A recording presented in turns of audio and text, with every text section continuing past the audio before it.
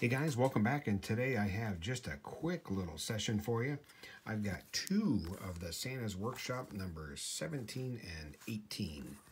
So this one we're just looking for hats or the Ninja Santa or the Ninja Elf. Odds of these are 1 in 4.21, so let's see how we do today with these and see if we can find anything fun. Alrighty. I don't see any hats. Not yet, anyways. I also don't see my Ninja Santa or Ninja Elf. I don't know which one it is. There's one hat, two hats. All right, so we got a $3 winner on the very first ticket. So we got two hats, $3. All righty. Now we got ticket number 18, and I'm going to drag out my MD Scratch Jedi trap coin. So hopefully we can get a winner back to back. So let's see how we do.